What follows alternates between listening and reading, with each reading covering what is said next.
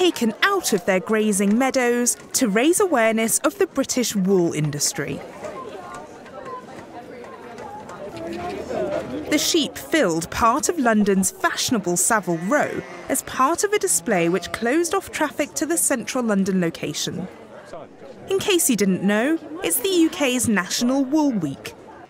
It's now in its 6th year and is backed by the Prince of Wales. For a decade, the British wool industry was shrinking, but now, thanks in part to this campaign, wool farmers are enjoying renewed success.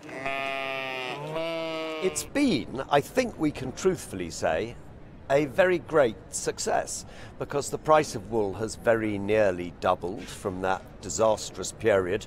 Farmers are no longer leaving the industry, and more to the point, people really value wool in a way that they didn't, which is why all the cool designers and decorators are using wool. Another message from the event is that woolen garments are sustainable and biodegradable.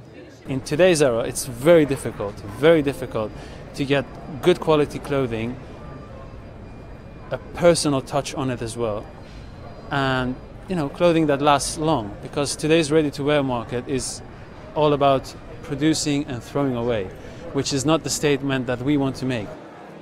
British Wool Week runs until the 11th of October.